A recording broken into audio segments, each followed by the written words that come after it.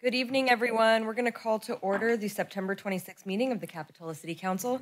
Can I have a roll call, please? Councilmember Clark? Here. Councilmember Morgan? Here. Councilmember Peterson? Here. Vice Mayor Brooks? And Mayor Brown? Here. Please join us in the Pledge of Allegiance.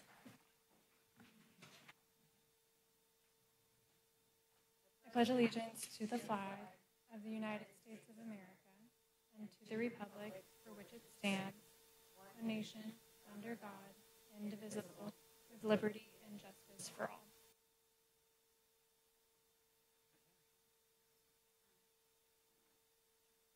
All right. Do we have any additions or deletions to the agenda today? Staff changes to the agenda. Okay. We'll move on now to presentations, and we have a presentation recognizing the 2024 Junior Guard participants.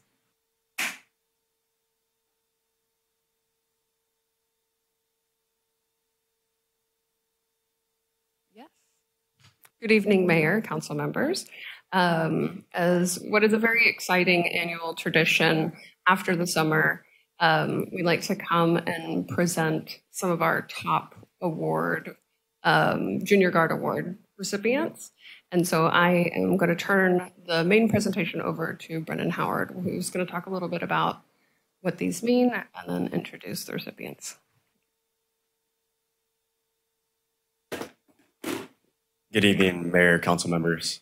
I'm here today to recognize the work that we put in through this entire last 3 months, not just towards our youth development or our general junior guards, but some outstanding people that have really shone throughout this entire season.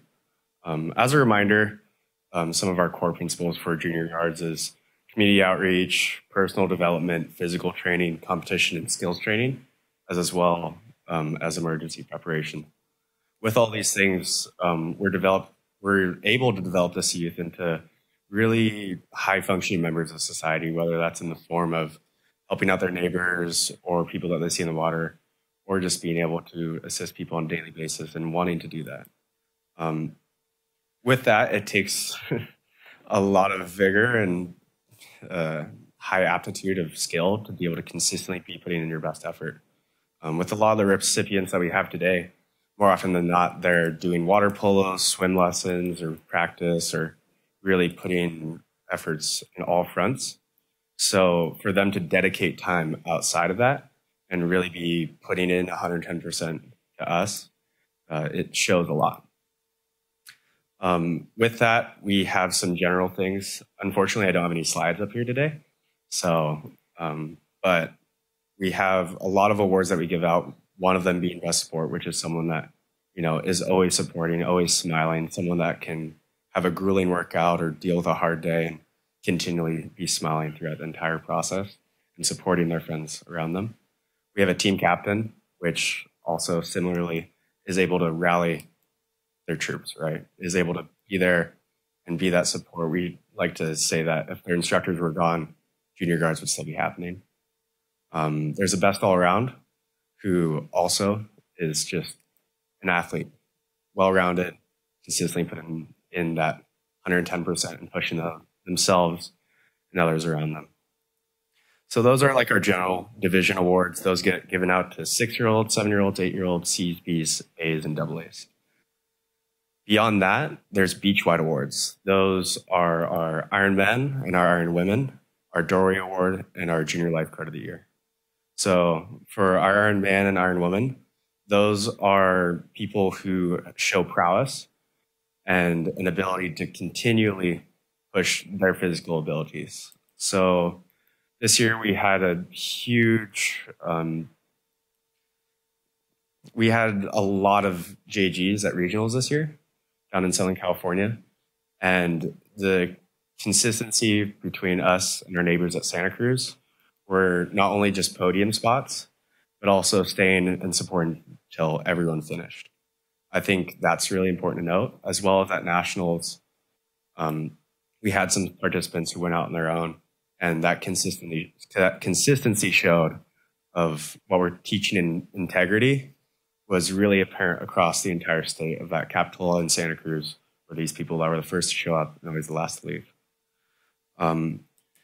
For the Dory Award, it's something similar. it's a little less physical and more of showing up, and no matter what's on your plate, is that you're here and you're here to give it everything, right? It's a self-sacrifice. It's seeing your friend who might need a win and letting them pass you, right? It's picking up someone that might have fallen over and taking that loss to be able to support them, and just consistently showing up, volunteering, and wanting to be in that helping hand. For our junior guard of the year, it's someone that encompasses junior guards, right? It's someone that has devoted their time for all those things and is more often than not helping out both sessions day in and day out and living and breathing the program. So with that, I believe today we have a couple of people. So we have Waverly Brooks is here today. Martin Cruz, possibly Cole Davila, and Sydney Wallace. And am I missing anyone else? Oh, and Kira Burke. Kira Burke also this year, she wasn't able to make regionals, but she showed out to nationals and made a statement, to say the least. So at this time, I'd like to invite them up to receive a proclamation of the mayor and congratulate them, not only of their awards, but just encompassing the program and everything that we love so dearly. Yes, congratulations.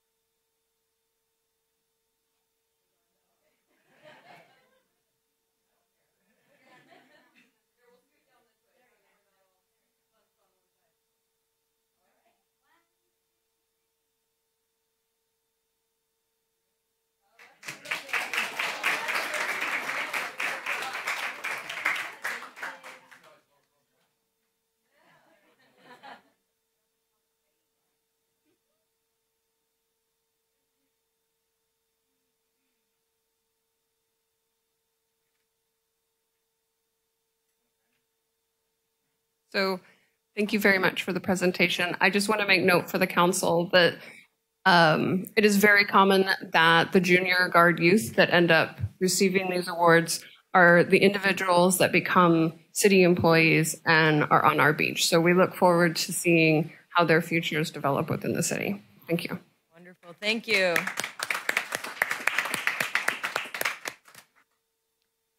All right. We are moving right along to item 4, additional materials. Staff received additional materials for tonight's agenda relating to items 7D, 8A, and 8B.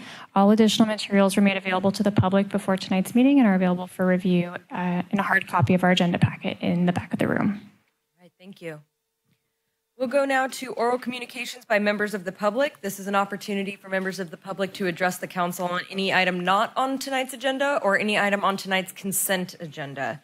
If you'd like to speak, go ahead and come up to the podium and note your name if you'd like it included in the minutes. Hi, I'm Dave Montgomery, and I'm just speaking out in support of your agenda item 8A tonight, the dog. I'm sorry, sir. This is the time to comment on items that are not on tonight's agenda. So once we get to item 8A, you will be able to give comment then. Thank you. Hi, my name is Goran Klapic. I play almost every day at J Street Park basketball. I want to draw attention to something that is sometimes happening at J Street Park. That's illegal marijuana smoking or even alcohol consumption there where children play, like toddlers and kindergarten kids. I think it's also dangerous what the procedures are at the moment nationally that they want to legalize marijuana on a certain basis or level. I think it's a mistake. Thank you very much for listening. Thank you.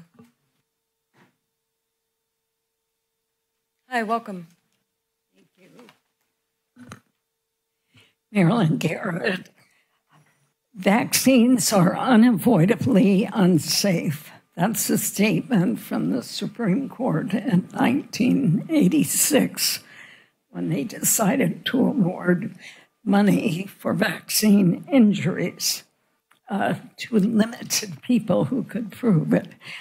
And here's something else on vaccines. This is from globalresearch.ca by Professor Michelle Tosudowski. There was never, quote, a new coronavirus, unquote. There was never a pandemic. Today, our thoughts are with the people of Japan, with the children of Japan. In the words of the former Minister of Internal Affairs, Kazuhiro Haraguchi's courageous statement, quote, "You were right. Vaccines are killing millions of our loved ones," unquote. There's Japanese writing under here. Quote, "They are trying to block our freedom, our resistance, our power, but we will never lose," unquote. Of significance, the fraudulent narrative concerning the COVID vaccine is collapsing in different parts of the world, with Japan in the lead. We call on immediate cancellation and worldwide withdrawal of the COVID vaccine. Japanese researchers say side effects of COVID vaccines linked to 201 types of illnesses by Lee Harding. This is from January of this year. Japanese researchers say their shocking systemic review of research papers on COVID-19 vaccine has discovered thousands of side effects, quote, affecting every possible aspect of human pathology, unquote. The findings were laid out in a 93-minute press conference, see video below with English subtitles, in Japan, held January 11th by the Vaccine Issues Study Group, a panel of esteemed medical experts. The findings followed 6 months of investigations into the side effects of COVID-19 vaccines. Professor Emeritus Masunori Fukushima of Kyoto University, long a fierce critic of the vaccine, said the breadth of the harms is unprecedented for medical treatments. Let's see. Anyway, it says video of the press conference taken down. Lots of censorship on this. I'll leave you with this. Big problems with side effects. Thank you.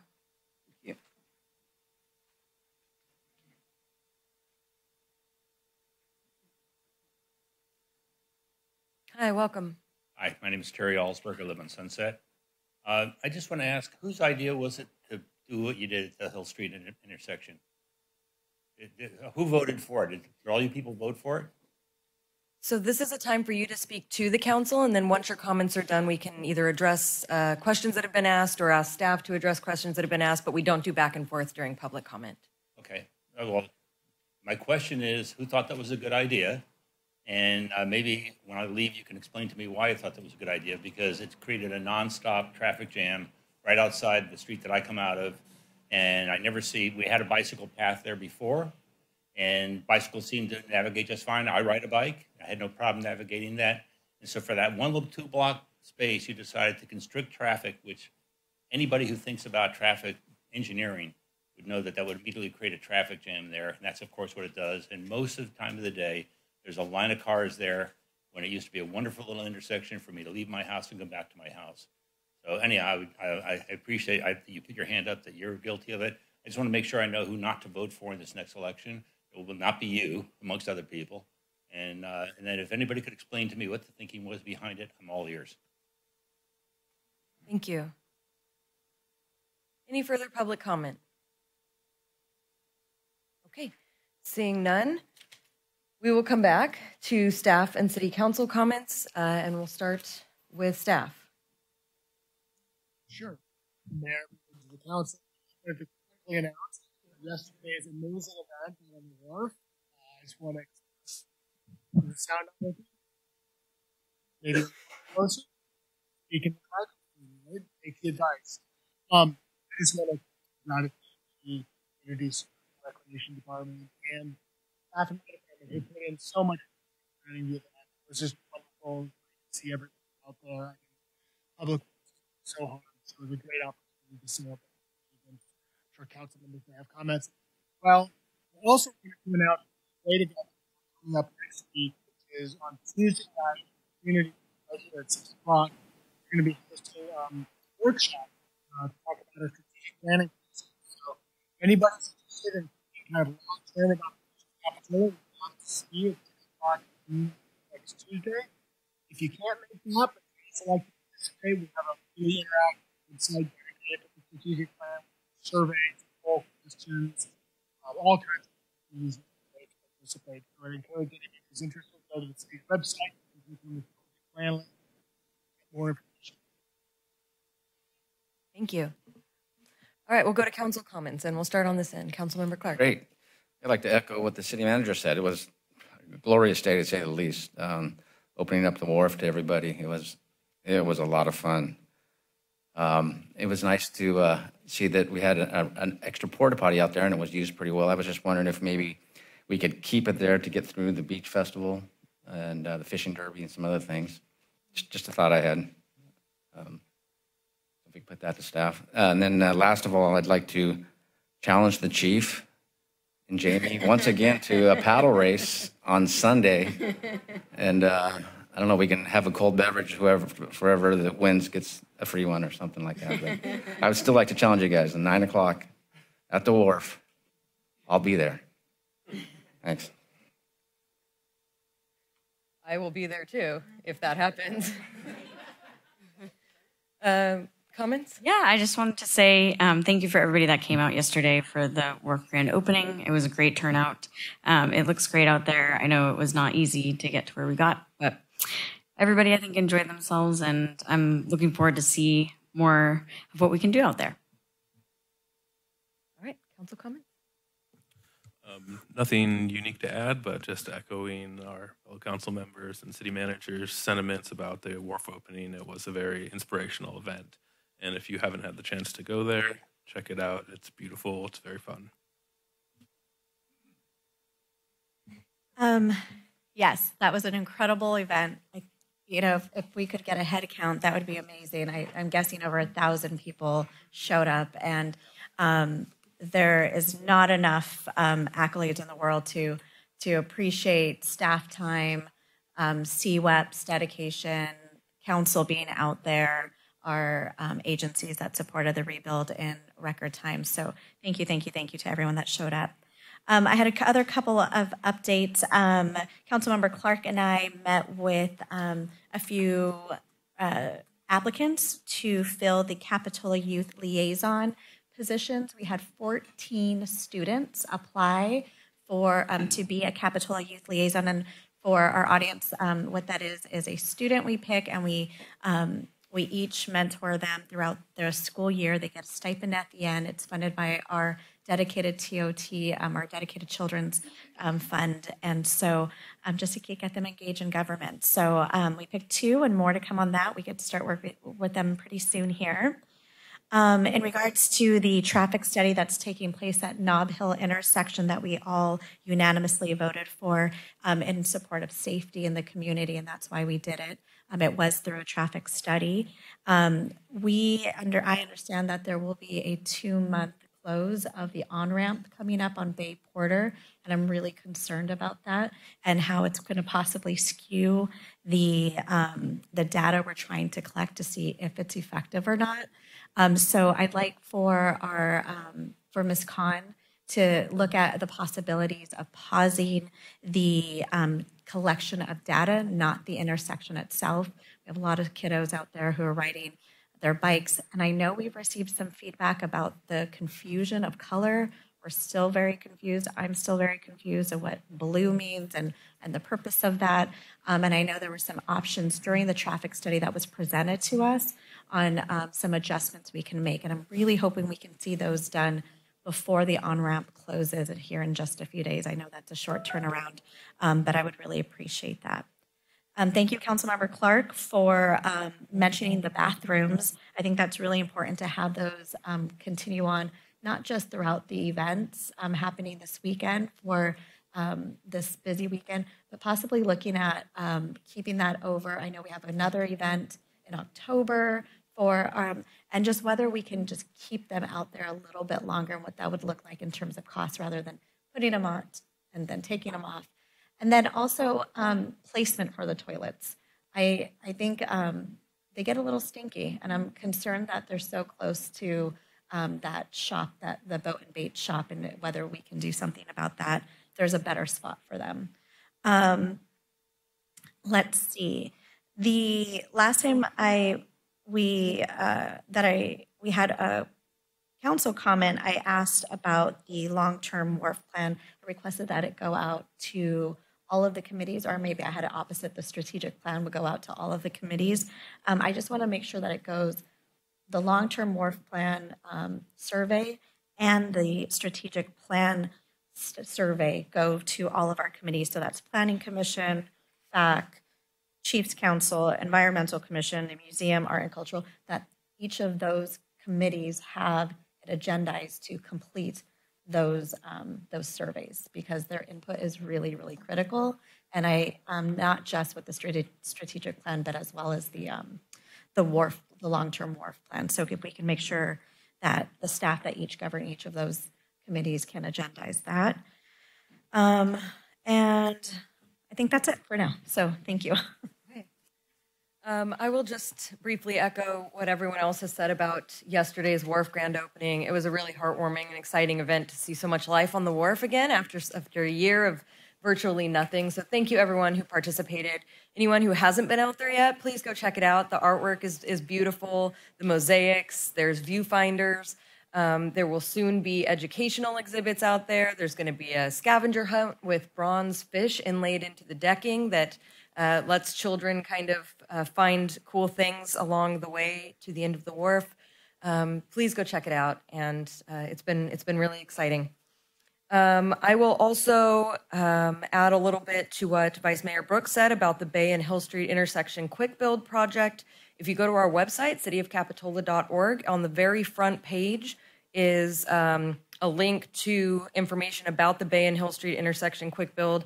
And at the bottom of that page, you can also find the intersection operations analysis from a traffic engineer, the safety improvement community meeting presentation, project updates, final layout, project plans.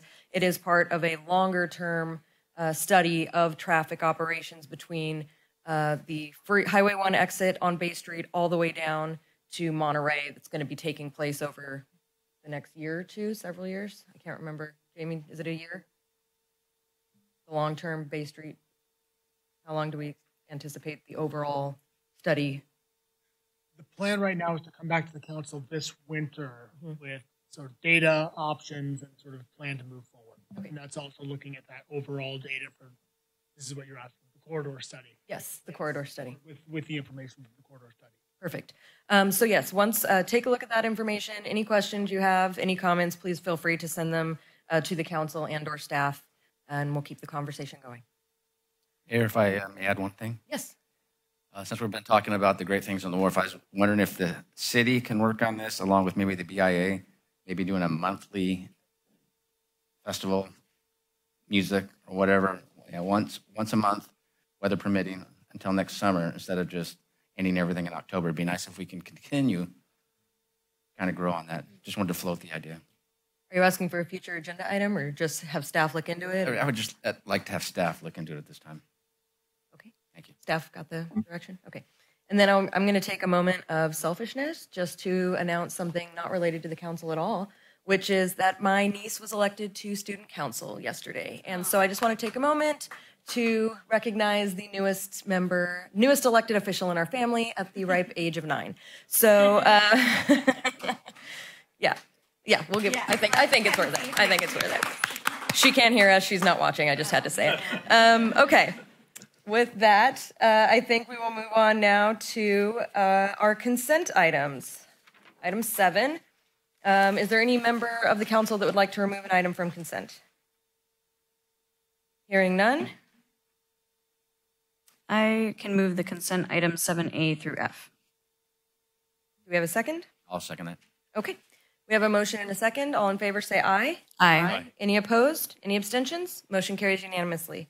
We'll move on to item 8, general government. 8A is discussion of a dog park at Noble Gulch Park.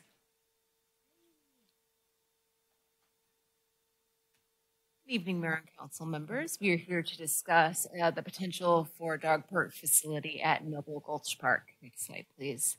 So for those who are not familiar, Noble Gulch Park is at the intersection of Bay and Monterey Avenues. It is also bordered by Noble Creek. It is accessible currently from the adjacent sidewalk that is on one side of Monterey. There is no sidewalk on the other side of Monterey. And there is vehicular access into the park for both a city and a county of Santa Cruz facilities. There is a sewer manhole back there, as well as the city staff maintains the creek. There's existing benches, tables. There's a narrow pathway that connects the front of the park at the intersection to the rear of the park down Monterey Avenue. And there are a few ADA barriers currently to this park that are not quite accessible. During the July 25th, 2024 council meeting, during a discussion about dogs and city facilities in general, council directed staff to evaluate the feasibility of a dog park in this location. So here we are. Slide, please. So there's a few key considerations for converting part of the park into a dog park. Some with a setback from the intersection, both for dog and people safety. As noted, there's sidewalk only on one side of Monterey Avenue, so we wanted to keep some of the boundaries of the park away from the sidewalk, as that's a main route to the middle school. And then also fencing on the creek side to keep any dogs out of the creek for environmental reasons. Current park conditions, the rear of the park is not irrigated. There is some volunteer turf there, but it is not maintained. We did speak as directed to some of the dog park proponents for this evaluation, and they did express a preference for turf over wood chips and also expressed a concern about the drainage issues in the winter. We would need to improve the ADA access on the site. Once you start modifying a site, you are required to make it ADA accessible. And then potential amenities for this site, besides the fencing, would be a potential water fountain with dog bowl, and then there would be a need for a waste receptacle specifically for dog waste, and then also updated signage for rules for it being a dog park. So based on staff evaluation and then also a consultation with the dog proponents, we came to the conclusion that hog wire fencing for the entry gates and vehicle access gates would be the most cost effective for this project. ADA improvements would be a concrete pad and accessible amenities, and there are following slides that detail this. To maintain the existing furnishings, to update the signage, and then potentially delay any installation of water fountain, as that is quite a pricey item. Next slide. So this is the potential layout for the dog park. This was included in your agenda packet. As noted, the fencing is set back on the bottom of the slope there, away from the sidewalk. There would be vehicle access gates, one where the curb cut currently is, and then one to get down into the creek, and then that concrete pad with amenities adjacent to the sidewalk. The hog wire fence, or the split rail fencing there is yellow at the bottom, would remain. There's also a water service currently to the park, but that is closer to the intersection. Next slide. So when we say hog wire fence, I mean that fencing to the right, that's wood within the hog wire. In between, other types of fencing typically used for dog parks are vinyl coated chain link fencing. They're stronger, they last longer. And it is also very common to have the hog wire fencing. That's currently the fencing at the dog park at Chanticleer County Park. That is relatively new. Also requested is a dog corral, which is a interior fence inside the bigger fenced areas to prevent dogs from running in and out by only having one entryway. Next slide. ADA improvements would include a stable surface. Here would be a concrete pad. ADA rules require that any amenities you have in the park either have the same amenity in the ADA accessible portion or only be in the ADA accessible portion. So these are examples of other dog parks where you can see the corral is all concrete. And then outside of the corral where you have your bench, your trash can, and water fountain would also be in that same ADA accessible area. There is a concern about parking for this park. We do have the city of Lower Ott directly across Bay Avenue from this portion, but there are also a few spots in the neighborhood depending on how people park, approximately 9 to 10. Slide, please. And then as for the fiscal impact of this conversion, this is not currently budgeted in the 24-25 fiscal year budget. There is a potential to add it in the mid-year later on or include in the next fiscal year budget. The highest price for this is the fencing. The fencing is about $43,000. That is for the hog wire fencing. If we wanted to go with something, the chain link fencing would be about $7,000 more. The concrete pad is also quite pricey at about $20,000. And we've done quite a few concrete pads around here lately, and that is the going rate for a concrete pad. The amenities total would be about $23,500. So the entire cost for the dog park without the water fountain is estimated at around $66,000.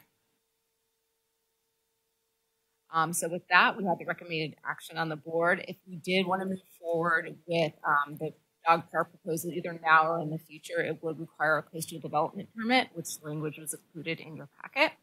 Looking forward to your feedback, and options for funding this would go on to future budget discussions. Also, there's potential for staff to seek donations or community fundraising.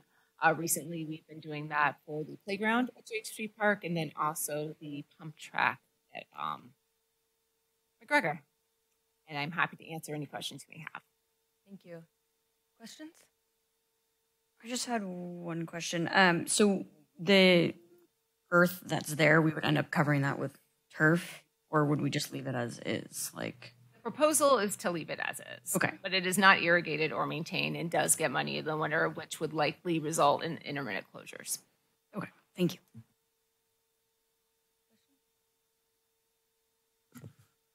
I just have a couple questions. So first, I'm assuming there no drainage is included. Is that right in the price that you outlined? Is that a possibility to, have less impact by, rain? Would it be simple enough to include drainage so that we didn't have to close as often?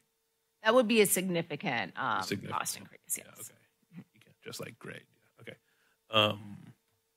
And then the other question I had was regarding the order and going towards Bay and how that was determined, because I thought in the last time we were talking about this, we were talking about really maximizing the area of the dog park and going even into the grass area.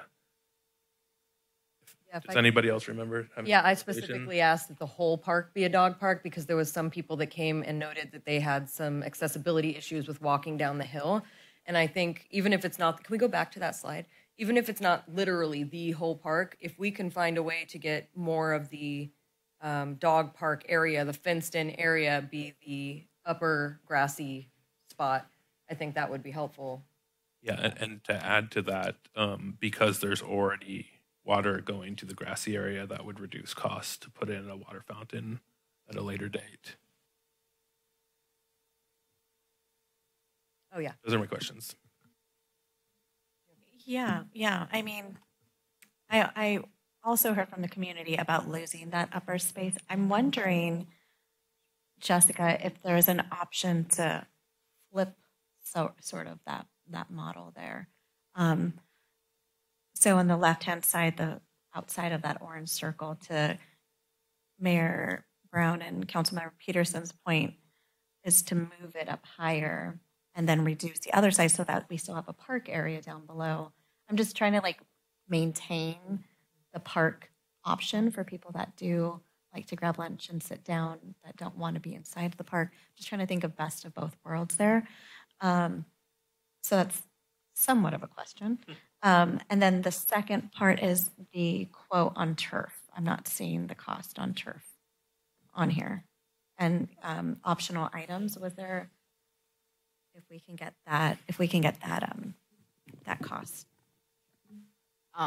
So a few answers there. In my review of going back and listening to council member comments, the one I guess I overheard was preserving the park area for park users, which I assume was the front of the park. There was an idea. There was also the consideration of keeping the dog fencing away from being directly adjacent to the sidewalk because it is the main route for the students going to school. Apparently, I've misinterpreted exactly where the fencing was. I will say that I don't think I think we had both conversations. You did not misinterpret that, no. But to move the fencing, I would say in the scope of the budget here would be minor.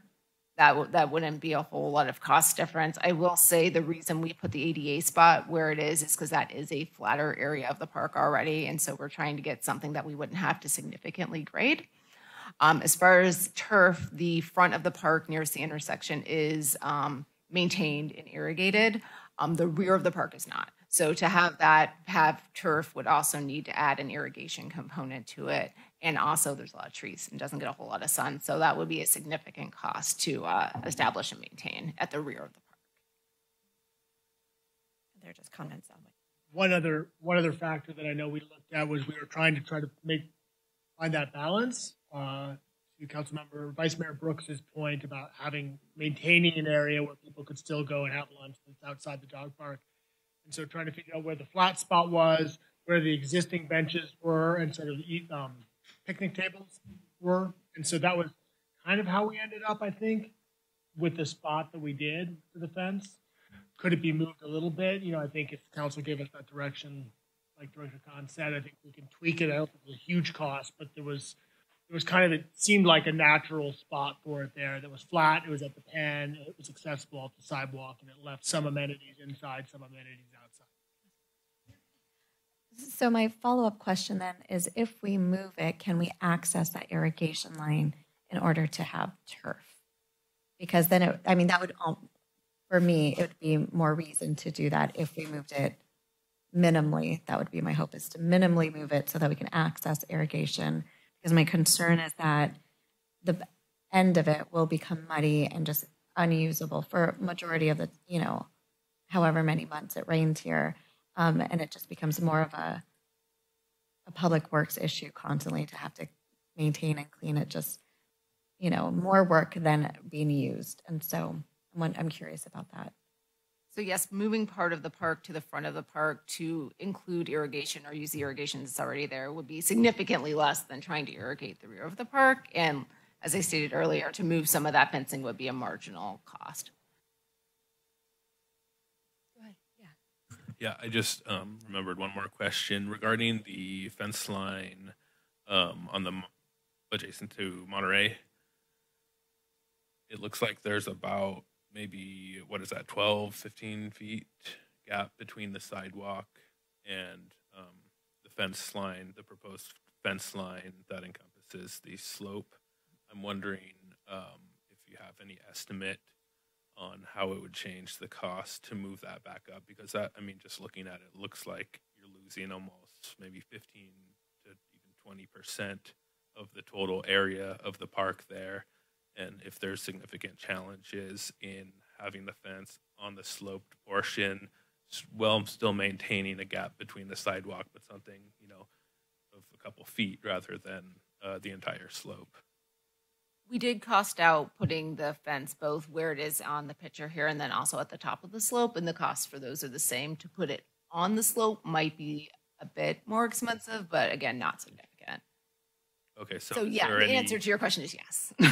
So there's probably not a significant drawback in moving that up, it sounds like. Correct. Yeah, great. Thank you. Thank you. So I just have a couple comments and or questions. So I guess I'm looking on Google Earth, and there's the one big tree on the corner of Monterey and Bay there, and there's a bench there, and then you walk, and there's a table with kind of benches built into it, and then two more trees, and then another table with benches built into it on the other side of that, those two trees. And so I'm kind of feeling like we could move that fence up further and still allow for at least a bench and a table with chairs to be outside of the dog area, because I really specifically remember some people being concerned that if we're only putting the dog park down where you have to walk down that slope, then some people aren't going to be able to use it just because of accessibility issues. But even if we didn't want to move the whole fence, even if we could do, you know, a longer, like a dog run that leads up to the dog park down at the bottom, I think that would be fine too. Just something so that people who have difficulty walking down a hill would still be able to utilize this space, I think would be important. And then I think the rest of what I have are comments. Yes, okay, that's it from me. All right, with that, we will go to public comment.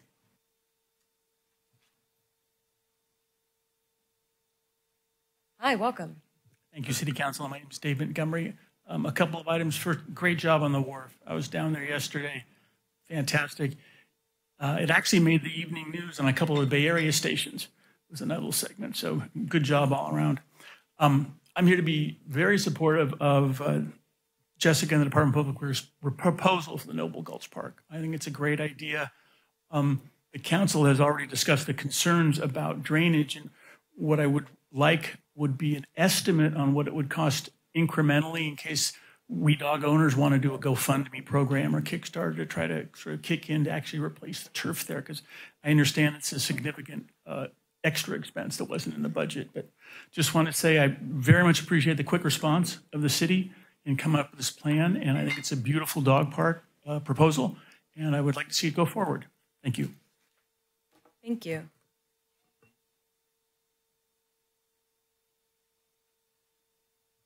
Hi, welcome. Thank you.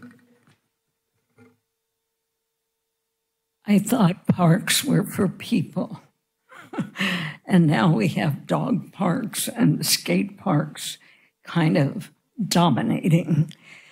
That's one problem I see. I think that's a gorgeous park as it is, as it exists now. Personally, I'd like to see it that way. You've brought up issues of drainage and parking and maintenance. Those are real problems around this. And also, as I'm looking at item A, dog park at Nobel Park, it says defer the funding decision to future budget discussions and or direct staff to assess interest in donations and or community fundraising for the project. So it seems like the funds aren't there at this time. And I've been noticing other projects like with the downtown library, huge plan, and the funding isn't there. And it strikes me, I mean, I think I have common sense. It seems like the funding needs to be there before proceeding. The other problem I see is this is quite near New Brighton Middle School, right? The kids go by and stuff. My preference is to see it as it is, and I wonder, how did this come forward? Did dog owners ask you to make this into a dog park? Is that why? It seems this is, I love dogs. I like to pet other people's dogs. I'm a cat person. But it just seems like this is geared towards limited interests of dog interests, where it's a public park for everybody. So those are my comments. I appreciate some responses to my questions. Thank you. Thank you. Any further comments on this item? Okay, seeing none, we will bring it back to council for discussion and a vote. And we'll start with discussion, comments. Yeah, I'd like to thank staff. I think it's a great idea. I like the plan we have. There is natural drainage there from the top of the slope that goes all the way down into the creek. So I don't know if we really need to worry about drainage, although it might be a good idea to look into it and maybe getting some more sod or something down there. But it's a good plan, and I like to see it move forward. Yeah.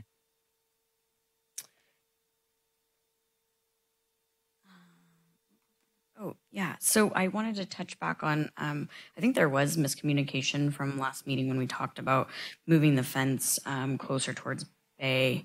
I was in opposition of that only because, yes, I did want to maintain park access that people have had access to. But just having dogs be so close to the street, that was my other concern, was just like anything can really happen. So I'm wondering if we want to look into kind of what Yvette was saying, maybe even changing the shape of the pen or the fencing to more of like an L, where you will have some access into kind of where, I'm not sure the address of that house, but it's right up against there, that maybe it would go further up towards the street that way, but then still maintain like a blocked off area that has the picnic tables and benches and things like that. That's just an idea to maybe utilize more of that green grass space over the non-turfed area. And I'm really excited about this. I think it looks great. Is there any, I guess this was a question, sorry, for a pathway for, it would be an extra cost, obviously, but for ADA accessibility, or is the pad really all that we need to focus on as far as accessibility? The pad makes it legally accessible. Okay.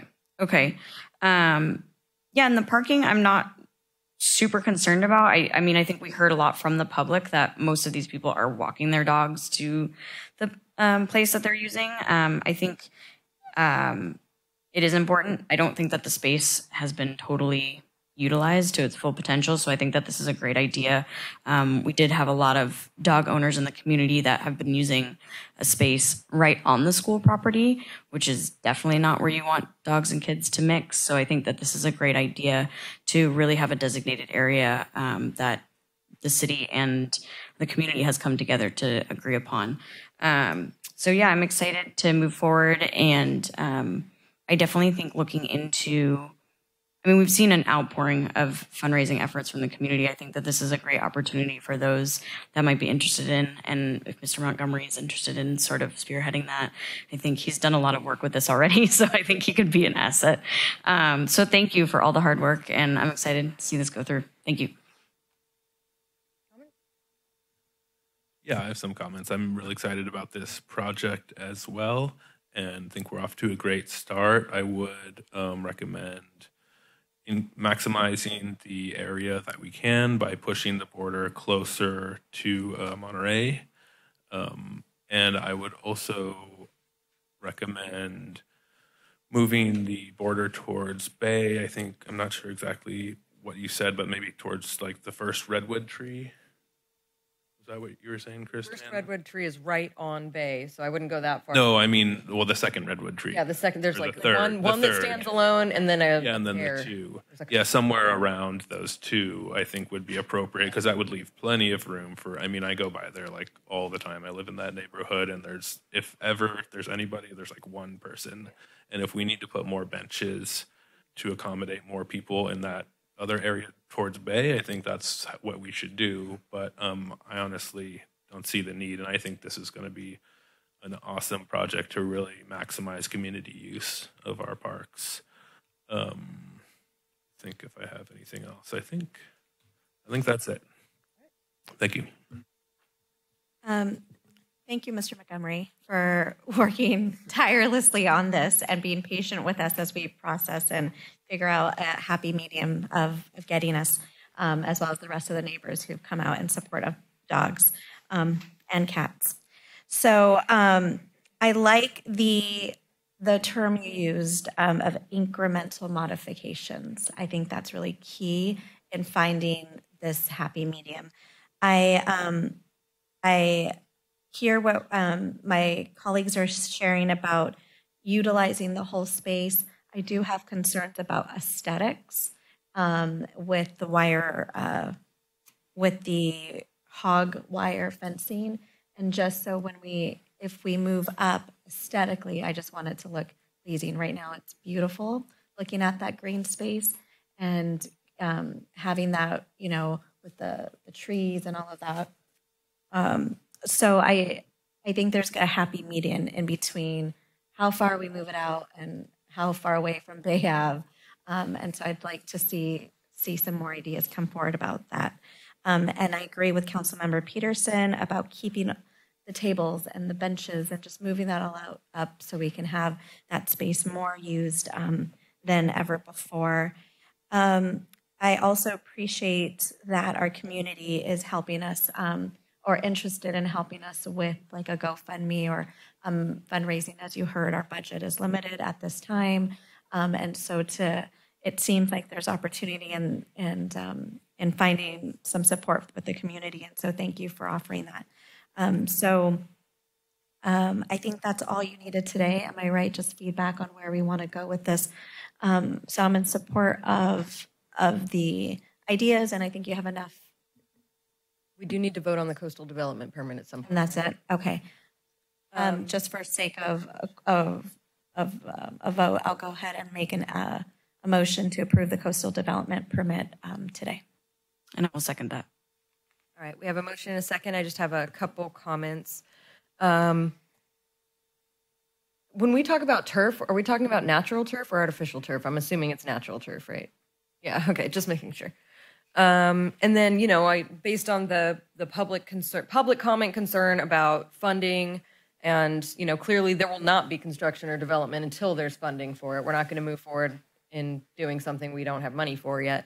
But I do think that there is community interest in fundraising and potentially getting some donations. So I think we should explore that and see where it leads us. Comments? Yeah, before you vote, maybe just to try to get clarity on what I think we heard in terms of feedback around the fencing, I'm going to do my best to summarize. Should I take a swing at it? All right. I think we heard trying to maximize the area in the dog park, bringing the fence forward towards Monterey, but understanding not bringing it right up to the sidewalk. I think that's what I heard from Vice Mayor Brooks. Councilmember Peterson, you were saying, you thought that maybe some of the usable space on the slope could be utilized. So trying to scoot it towards Monterey to the extent that it's feasible. Is that okay? That's clear. Does that sound okay? And then looking at trying to incorporate more of the grass area into the overall design, but still trying to maintain a grassy space at that area, maybe aiming for the double redwood trees.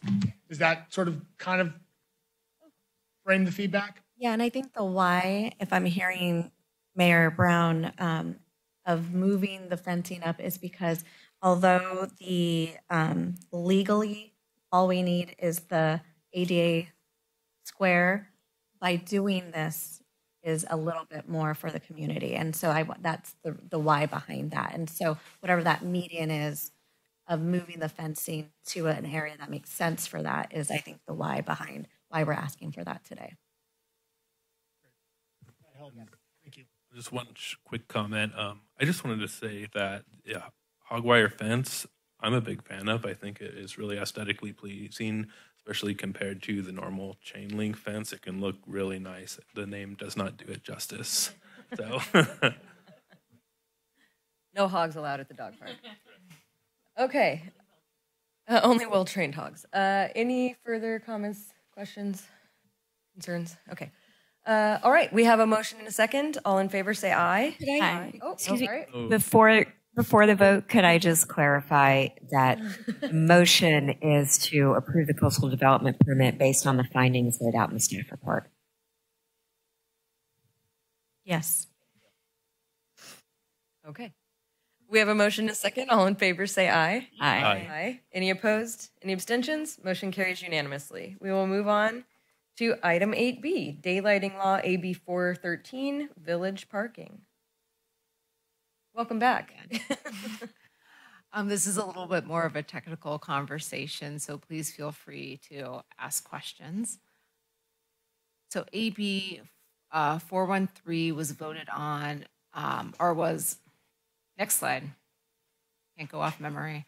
So the recommended action here is to review the AB 413 compliance approach in the village and then also citywide, which is towards the end of the conversation, and then approve the coastal development permit for the change in the parking spaces available in the village. Next slide, please.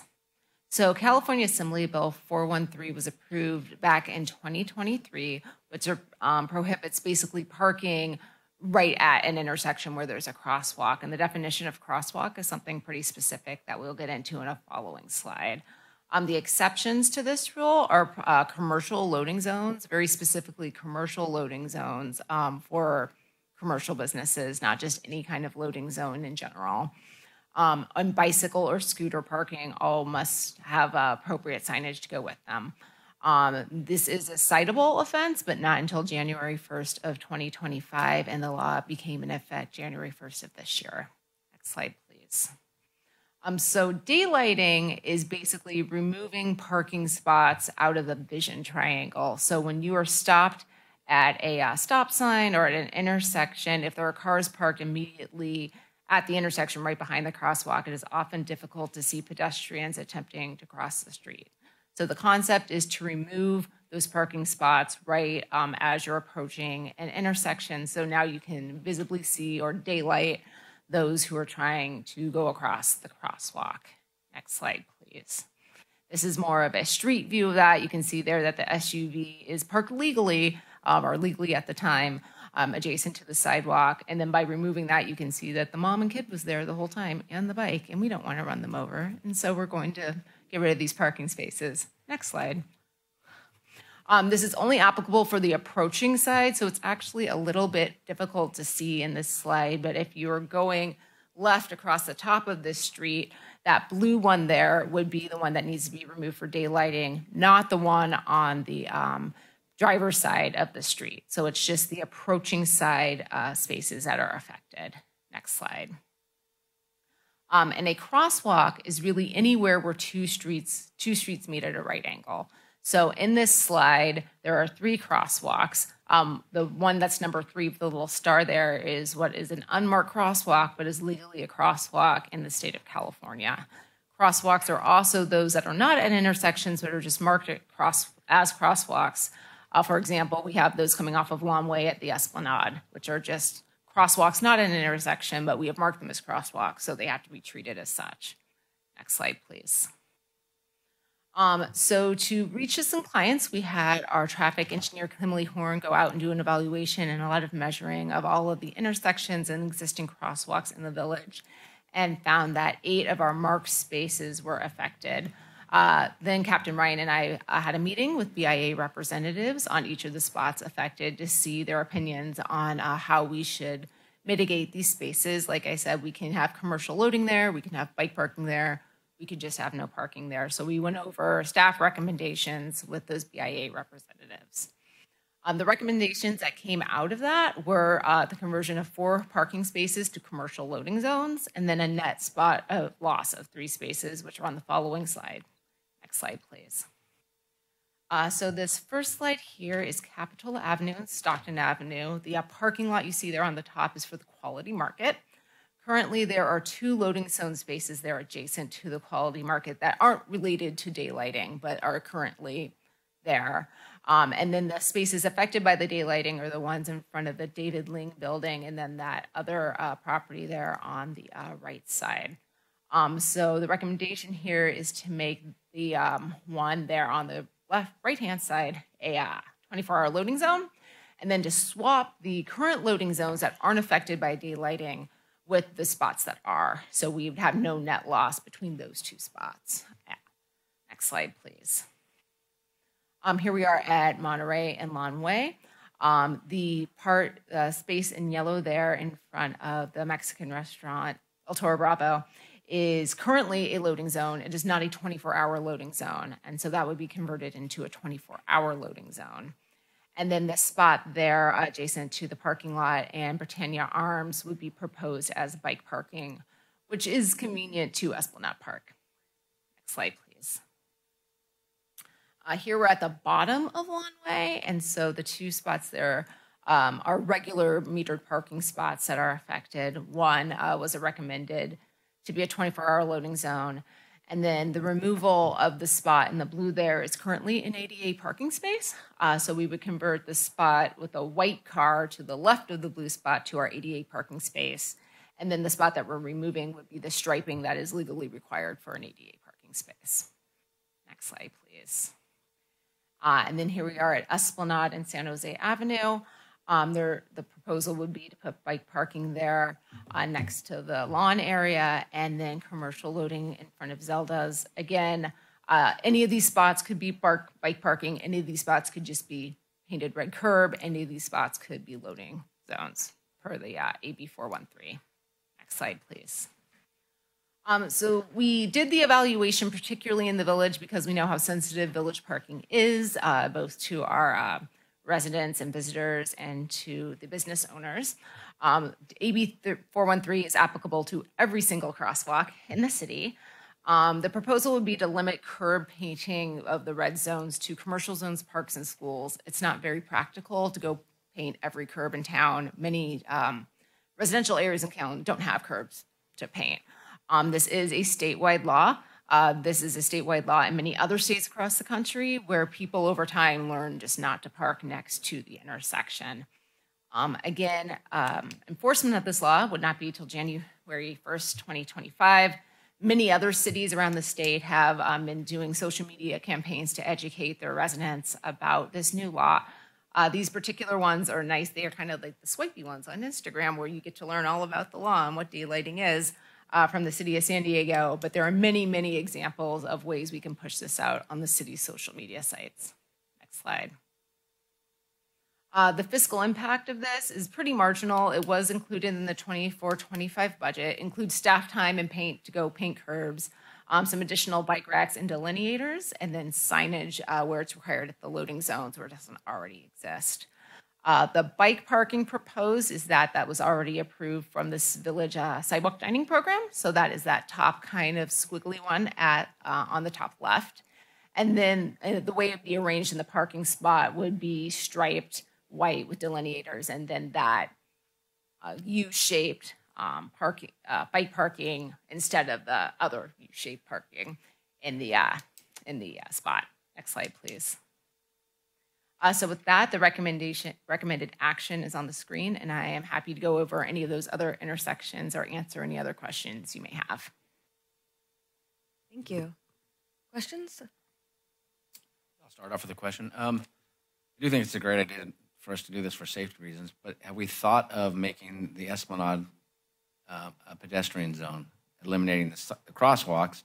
And what other cities have done is they make it a pedestrian zone, and then they limit the speed limit between 5 and 10 miles an hour, and they don't have to have the crosswalks, and therefore we don't lose any of our parking spaces. So that's definitely something cities have done before this law, and then also because of this law. I would say that's probably more of a capital improvement project, just because to change driver behavior, you really want something that is different on the street. So if we're still going to allow cars on the street, which it sounds like we would still want cars to park and be able to drive down the Esplanade, you'd want like a different texture, a different color, in addition to just lowering the speed limit so people change their behavior if we're going to have a bunch of people purposefully in the street. I have a question. I guess I'm a little confused as to why we would take away a parking spot but then still allow commercial loading. Because if it's a commercial vehicle, I feel like it would be quite large compared to just a normal car. And if you were allowing it for 24 hours a day, how is that any different than having a car parked there? So there's restrictions to how long a commercial vehicle can be parked. It's restricted to loading and unloading. The 24 hours a day is just that right now, some of our commercial parking Yeah. is right just half Totally, the day. yeah. Right, so it's just that is all the time. It is limited to commercial loading and unloading, which if they're there longer than a specified amount of time, it's citable. Okay. I just see it still kind of being an issue, but I think it's just the way the law was written. So I don't know that there's necessarily, that's one of the allowed uses you can put into that space. okay. Thank you. Yeah, I have one question. See, could you go back to the slide for Esplanade / San Jose Avenue?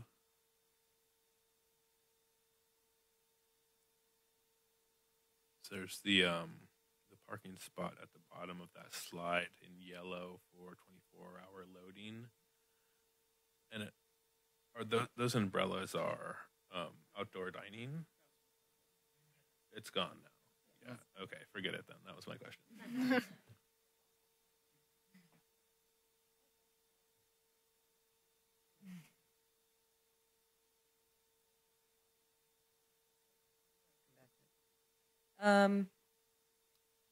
Oh, okay. Yes. You mentioned you've reached out to the BIA.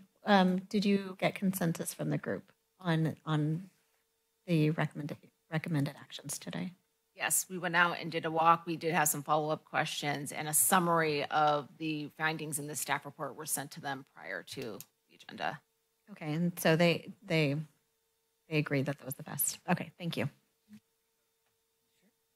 How many new 24-hour parkings are there going to be again? I know it says it's loading, unloading. Sorry, that's what I meant. So off the top of my head, 2 of them are switched, so there's a no net there. One of them is already a loading zone half of the day, so it's half a spot, and then there were 2 others, I believe. 2.5 2.5 increased. And I'm just wondering, is that really needed by is it mostly commercial, I'm guessing? Correct, commercial loading, yes. Strictly commercial loading, unloading, not like unload your beach stuff. Correct. Yeah, I'm just wondering if that is really needed. Has there been, has anybody from the BIA or business owners down there actually asked for additional loading space? To my knowledge, no one has requested additional loading zones, but I do think that part of the idea was to not lose parking in general in the village, and that was still a parking use. But had anyone asked specifically for we need more loading zones in the village? Not to my knowledge. Okay, yeah, because I just wonder if it wouldn't be better suited to bicycles than loading if there's not an actual need for loading. And trust me, I love parking in the village and elsewhere in Capitola, but mostly for tourists. Or if there's a need, right? If there's not a need for parking because it's so restricted, then it could be better suited for bicycles, which I believe there will be a large need for sometime soon. So you mentioned the swapping of the 2. Where's the one that we're swapping with? Next to the Quality Market, there's currently 2 loading zone spaces, and they are not near an intersection. And so we would be moving those loading zone spaces to near the intersection where the daylighting is affecting allowable parking, and then those 2 loading zone spaces would just be regular metered parking. So the loading zones, can you pull it back up on the thing and show me? I'm trying to visualize. So the loading zones that exist now are in front of David Ling? Or they're about to be in front of David Ling? Gotcha. Okay. I love all the bike parking. How many spaces are we losing citywide? So you said there's a couple in the village, but do we know in the whole city? But okay. Yeah, citywide, it is every intersection where there is parking. You cannot park within 20 feet of the intersection. So in the places, like you said, there's not going to be painting and all that in every intersection, which I understand why we can't do that. But I'm thinking there's a lot of intersections in our city. So what are we going to do to make sure people don't park there? So we will be painting some intersections, so near schools, other commercial zones. I put some other category in the staff report, but places where we expect a lot of pedestrians to be and where it's most important. And then other than that, it's really just education and outreach. Yeah, and that has been effective in other states where this similar laws have been passed. Is it going to be enforced by law enforcement come January? Are people going to get tickets if they park in an unmarked? Are the people going to get tickets if they park on a corner where they don't know that they can't park because it's not marked? It's a citable offense, but feedback from the police department, I think, on how their approach will be to. I mean, I think. Come on up. Come on up. I could start winging it, but let's hear from Captain Ryan. Another question I have, we're waiting to get up here. Like Clare Street, where they added all the new crosswalks, we're going to lose 8 parking spots, and those would probably have to be painted red because they're used every day, all day long. correct. So the short answer is that yes, eventually people will be cited, but what we'll do is we'll make sure that we do a lot of education and outreach to make sure that people understand, and clearly having it marked, will specify explicitly that they cannot park there. But there will be an adjustment phase, and we're aware of that. I have a question. Yeah, following that up, so I originally thought that we were talking about not painting the curb red, but there would still be signage. But now I'm thinking, is there not going to be any notification? That's what I'm trying to get to. Is will there be some spaces where there's no signage, no painting, no markings? Because we're just hoping. No, That's what I mean. Hope wouldn't. No, we wouldn't enforce. No, Okay. it would have to be clearly marked. Yeah, good. Okay. Yes. Then maybe we'll have to allocate funding to that. And I think, this is, we all know that you can't park on a corner right now, and we don't have red paint around every corner in this town. And so part of it is, the mayor looks puzzled. You can park. What do you mean you can't park? Like literally on the rounded part of the corner? Correct. Oh, well, yeah, okay. Right? So, there's going to be, I think, this adjustment period over time. We're going to identify where the problem areas are. We're going to be working on enforcement. We're going to be working on education, like all of those different pieces of the puzzle.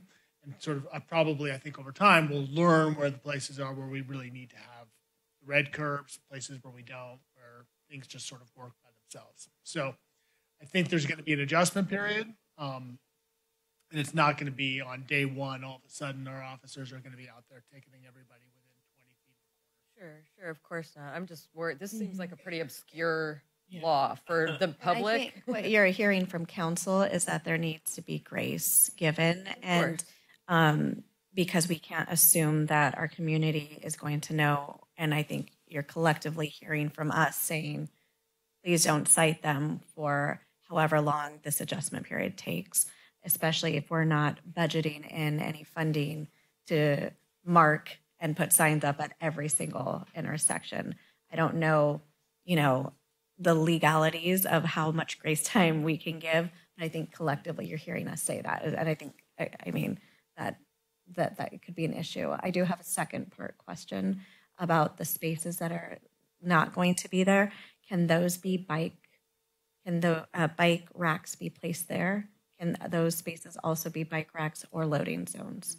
Yes. Will council be seeing, I know there's a lot, but because I can't think about all of them, will council see some sort of report on maybe some ideal areas to add additional bike? I'd like to see that because we keep hearing about traffic and there's a lot of e-bikes and bikes and different modes of transportation being taken.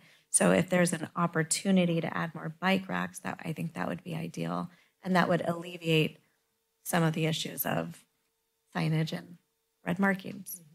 Or I'm wondering if even some of our B-cycle stations could be moved into some of those spots. A few of them already are. Great. Oh, great. So I think maybe just a little bit more information and just kind of so that we're aware of where things are going and where the B-cycles and where we can add some bike racks. Loading sounds great for some areas. I mean, I think it's great that it's going to be in front of Zelda's. They had, there's that's a great place, but in the rest of the community, and you did outreach to the BIA, but I wonder about the other business, Brown Ranch, and I'm just making up names. I don't know remember the other ones. Is that right? Okay. Yeah, King's Plaza, that, maybe there's something there in those areas that there's need for. So if we can get some more information back to us so we can have a more grounded conversation. I'm guessing, but I want to make sure. Are these daylighted spots eligible for commercial use, like outdoor dining or any other commercial use? So the way the law is written is it's very specifically commercial loading, bike and scooter parking. There may be one other use. I don't know that outdoor dining is one of them. Well, didn't it say you can't stop, like stand in those spaces either? Like when one of the first slides said you can't park, stand, or essentially like loiter in the spot. Stand there. So you would think outdoor dining would count as loitering. Yeah, I don't remember seeing that. Standing or parking, yeah. No standing in those spaces Standing, either. Okay, must be moving. It must be moving, yeah. Get off your bike and lock it. Okay. I saw Jamie's face. You looked a little confused, Jamie, with my comments. And so if you have a question, I'm happy to answer it. Okay, the first one, I think the stopping, standing, and parking, that has to do with the vehicle code. That's vehicles, that's not people. So I think it's legal for a person to be standing in that zone. I'm so happy to hear that. I don't know, the slide looked a little like there might be some people standing in the... So... What counts as a car stand? I'm sorry, never mind. I'm sorry. Not moving. It's stopping. So I guess the question is council asking for us to come back with more information sort of on the citywide approach at this time? That was, I think, probably the puzzled look that you saw. Sure. Yeah, I saw it. I saw it on your face. I think I love this. I'm fine with this. I appreciate you going out for the BIA and got their input. We also have it's going to affect the rest of the city. And so if you're asking us whether we approve bike racks and these things, I'm curious why we're not being asked about the rest of the city. So maybe that's where I'll start there, and because you're just asking for us to give input for this one particular area. So I think that's two pieces. One, down in the village, we have marked and metered spaces, and we can't be encouraging people to park in daylighted areas, so it's required that we remove them. So that is why we did a study on that area specifically, because we knew that was an issue. As far as the rest of the city goes, there's a lot of different variations of street structures in the city. And so starting with the most important areas where we expect pedestrians to be, such as schools and parks, is somewhere that we wanted to let council know we were going to start, and that it wasn't really practical to paint curbs, especially in places where they weren't. But we can absolutely come back to council with a overall strategy for the rest of the city. Yeah, I think it's only fair. You're posing, it makes the most sense. You're posing the question to us for just one particular area. I'd like to just see what's going on with the rest of the city and with those adjustments so that I'm a resource to the community on those changes and where they took place, as well as just in case one of them should be a bike rack or opposite of a loading zone or nothing at all. I'd like to offer that input. So I'd like for staff to bring that back. I have another question. Not the whole, I'm happy with moving this forward as is. Thank you. I have another question. You have a question? Yeah. Sorry. Talking about the B cycle, because there is the one corral that's at the end of San Jose Ave, just on the opposite side. But I don't think that was ever a parking spot where the B cycle bikes are now at San Jose and Esplanade. I don't believe so, but that would also be restricted of the daylighting law because that's on the approach. Right. It's a one-way street. So, okay. Are you talking about just moving them to the other side of the street? Right, because it was already painted red to begin with. But either way, that one is selected for bike parking, so I'm fine with that. I just was curious if that was part of the discussion. But I think the B cycle. Anyways, I won't get into it. But thank you. Any other questions? Okay, we'll take this out to public comment.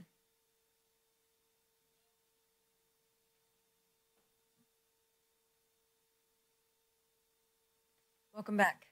Thank you. Thank you for your work, and the discussion is really fascinating what came up.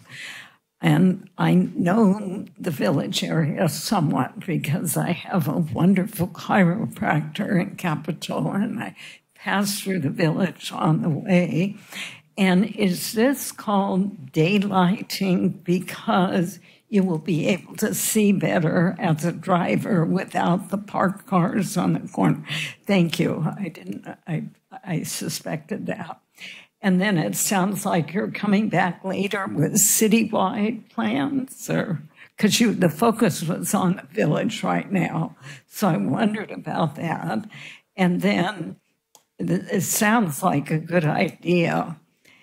What the parking pay stations, I don't know how that'll be affected, but I have to tell you, I was in the city council when they voted to take out the perfectly good meters that you put quarters in that were right here in the parking lot and other places.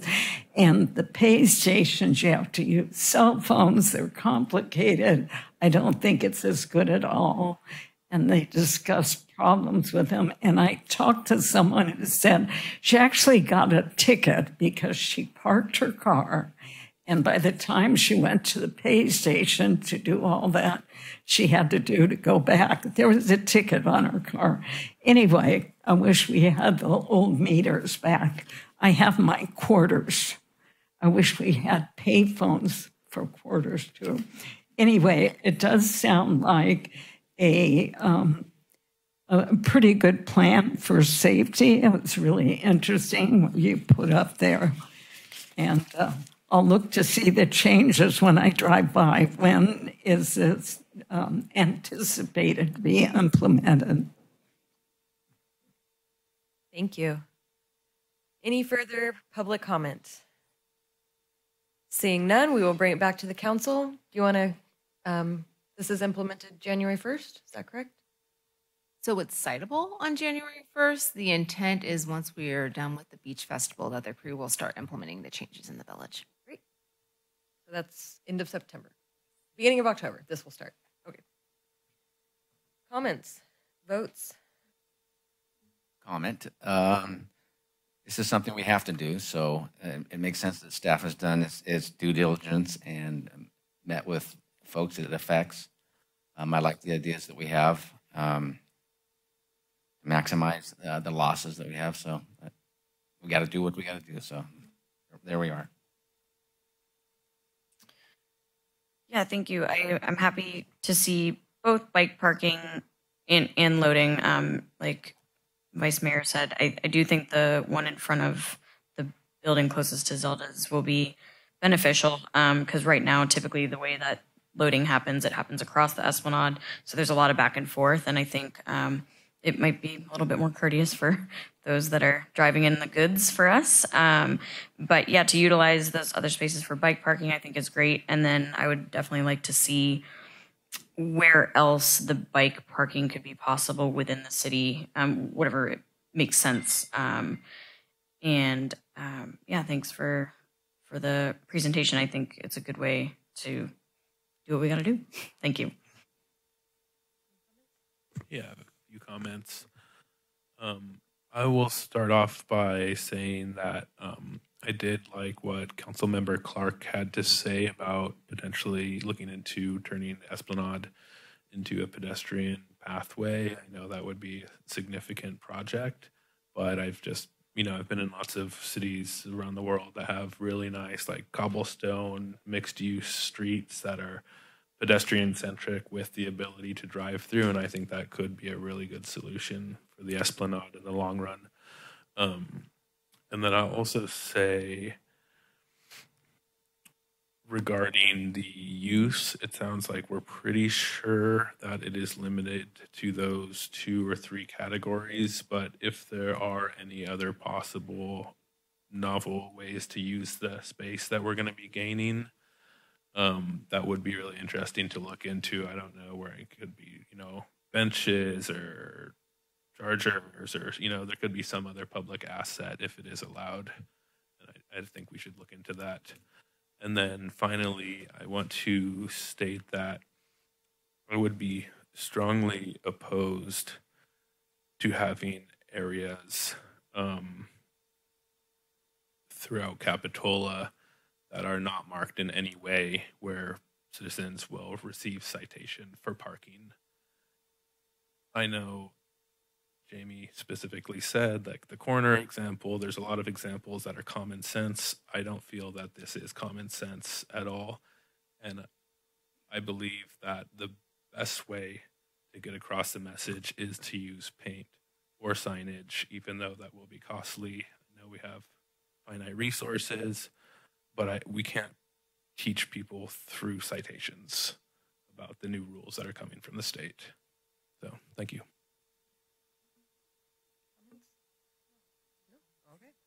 Yeah, go ahead. No problem. I was just looking at slide number 9. It's Stockton and Capitola, and we're switching the 24-hour loading zone from one side of the street to the other, from Quality Market to David Ling, and then directly kitty corner across the intersection that is also marked as 24-hour loading.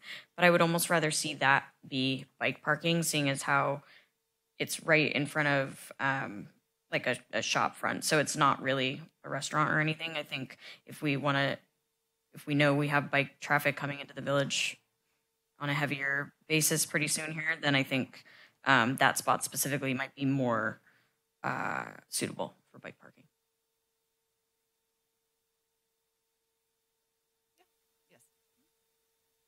Yes, that one. Thank you. All right.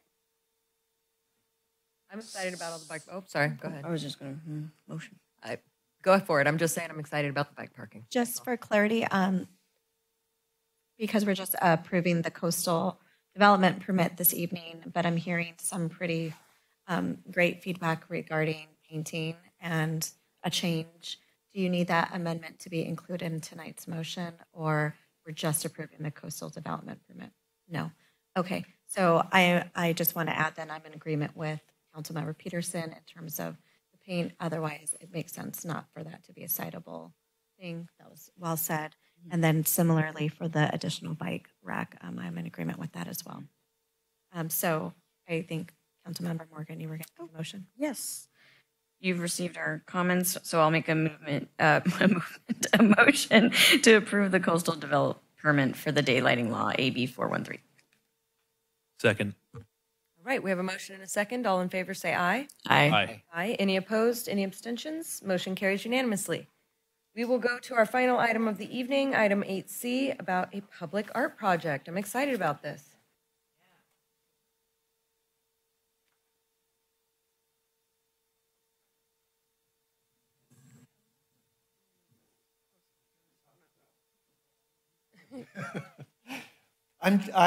I'll start us off. Oh, I'm sorry. So, good evening, Mayor, council members. The item here before you tonight is a Begonia Festival commemorative public art project. Next slide, please. So the recommended action for this evening is to adopt a resolution that will approve the Begonia commemorative public art project, authorize the city manager to execute a $40,000 professional services agreement with artist Jeffrey Nelson, and amend the adopted FY 24-25 budget to accept a $20,000 donation from the Capitola Beach Festival and allocate funding for site preparation and installation. Next slide, please. All right, so the Art and Cultural Commission's responsibility is to administer the Public Art Fund, and due to the Begonia Fields closing, the final Begonia Festival was held in 2017. Shortly after that time, the board that put on the Begonia Festival started the transition process from in the nonprofit that it was to what then became the Capitola Beach Festival. So this is a very poignant item for our upcoming weekend events. That board voted to donate $20,000 to the city for a commemorative public art project commemorating the Begonia Festival. And the Art and Cultural Commission was interested in supporting that project. In March of 23, a call to artists was published, and the commission received 11 submissions to that. a committee was formed to review those submissions, and they selected 3 artists to present the concepts. Then, on April 9th, the commission selected the proposed concept by Jeffrey Nelson, who is here in Chambers, and he will be presenting further details of the project. And I believe there's one more slide. Yeah. So the proposed concept, as council here, in order for it to be installed in the site, a concrete base will need to be installed in the site, as well as electrical run to it, as the commission had a desire for the proposed concept to have an illuminated element to the sculpture. The size and location of the proposed concept requires a building permit, and if this is approved, staff will continue with that process. All right, and then so I'm going to turn it over to Jeffrey Nelson, who will present the proposed concept. Thank you very much. This is nice to be here after all this time. I'm going to give you a bit of background on me and also my partner, Lynn J. I live and work in Santa Cruz. For the past 14 years, I've lived in the tannery, and I've been a full-time artist, a full-time sculptor for the last 10 years. I have built sculptures, public art sculptures for the Ebb and Flow Festival that was for the San Lorenzo Valley, or San Lorenzo River. I've done a couple of them. They were the ones that were hanging over the bridge that was the pedestrian walkway near the tannery. I've also done other sculptures that are public art for Burning Man and that. My partner, Lynn, she is a full-time artist as well. She's a painter, and she's lived in Santa Cruz for the last 30 years. She's done a number of things with Capitola, she's done the Capitola Art and Wine poster, and she's been doing the festival, I think, for many, many years as well. She also was a poster artist for the Monty Foundation. And this is one of the ones that she designed and that I built, and it has similarities to my proposed concept. This one is, no, hold on, just wait. So the proposed concept, it went through a number of iterations. The first one, you can change it. The committee said it was a flower on a stick, which it sort of was. But it was the idea of placing the begonia front and center, and this one somewhat shows the materials that I'm comfortable working in. What they are is they're a brushed aluminum, and then they're painted in a transparent auto paint. You want to do the next slide? Now, this one is lit with LEDs. I actually have the piece here, but it's lit with LEDs, and so it has a nice glowing element to it. But what I did was then I decided that in consultation with Lynn, because Lynn is better about knowing what people are going to be wanting with this group, and I'm more conceptual. And so the next one was what we came up with. So what we came up with was to do 3 begonias that are very fairly accurate to how begonias really are. They're going to be, we took away the stick, so there's no more begonias on a stick. And it's going to be about 6 feet high. The flowers will be about 4 feet wide. They're going to be 3-dimensional, so they're fairly deep. They also will be accurately painted in a very, I I learned more about begonias than I've ever ever needed to know, and I was very helpful with some very nice books on begonias and magazines. So I learned everything about begonias. So we ended up doing it where I wanted to have the flowers be, yeah, let's just stop on that one.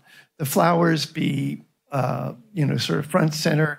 It's in that one spot where most of the traffic is coming up and down the one street, but you can also see it as you come down from the Shadow Brook. So I wanted, so you could see it from all sides. The leaves are nice in that we added them because they make them a bit more accurate to what the begonias are really like. Now the base was a bit tricky because if you don't put them on a stick, what do you put them on? So I was thinking about the idea that the Capitola is also a big part of Capitola is the beach. And I started thinking about sandcastles and actually what they just did with the city in Santa Cruz, the Denovan, who did the pyramids. And they're just a great classic feature of anybody that goes to the beach. But also, they were a great way to sit the begonias up. I thought they could be in pots, but that would be a little too literal. And then I started thinking about, well, what should the base be like and how should it be? And also, another big factor about the Begonia Festival is it takes place on the water. And so I wanted to do something that sort of symbolized that idea of the lagoon and that, and how it then all the floats are actually on the water.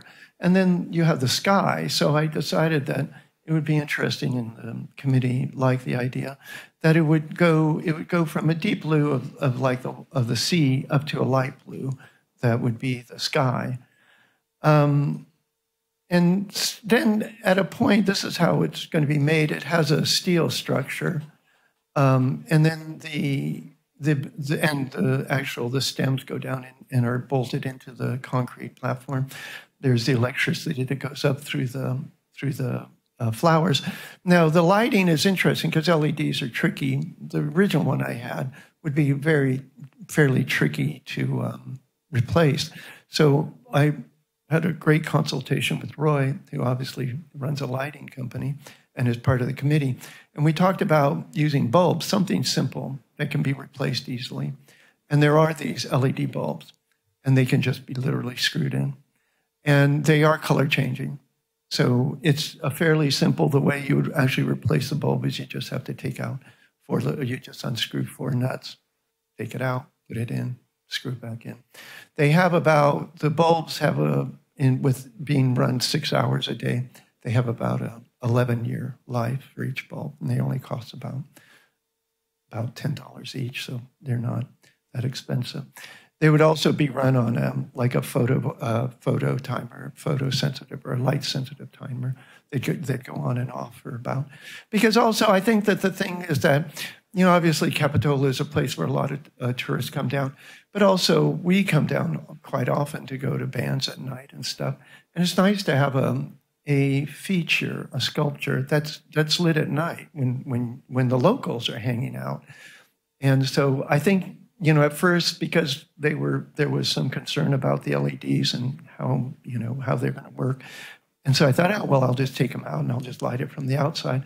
But I think this is a much more elegant way, and it will enhance the way the light glows from inside. It also addresses anything about any direct lights going into people's eyes as they're driving and that, because all the lighting is inside, and there's no point source of light. It just glows from the inside. And that's about what it'd be like. That's the spot it'd be. And that's, it's not because I photoshopped it, obviously. It's not turned the right way. It's actually the yellow flower would be turned more towards the traffic. But that's it. Still on. Okay, so the proposed location for this commemorative art project is on the corner of Wharf Road and Cliff Drive near Stockton Bridge. There's a landscape area on that corner, and With the help of Director Khan, we have outlined how we would establish the concrete pad and run the electrical to that specific site for the proposed concept to be installed. Next slide, please. And then, so as an image of the landscape areas. So it is right there on that corner. It will be set back in order to ensure visibility for any traffic that is there on the corner as well. Next slide, please. So the budget for the budget amendment for this item is a twofold: to accept the Beach Festival's donation, which is $20,000, and so in addition to the planned artist contract that was included in the call to artist, those two totaling for $40,000 for the artist contract, and then to incorporate the site preparation expenses into the budget as well, which is the establishment of the concrete pad and the running of the electrical to the site so that the project can be illuminated, for a total of $58,000 for this planned project. And so again, the recommended action is to approve the Begonia Commemorative Public Art Project, authorize the city manager to execute a $40,000 professional services agreement with the artist Jeffrey Nelson, and amend the adopted budget of FY 24-25 to accept a $20,000 donation from the Capitola Beach Festival, formerly Capitola Begonia Festival, and allocate funding for the site in preparation and installment. And with that, I myself and Jeffrey are available for questions. Thank you. Questions?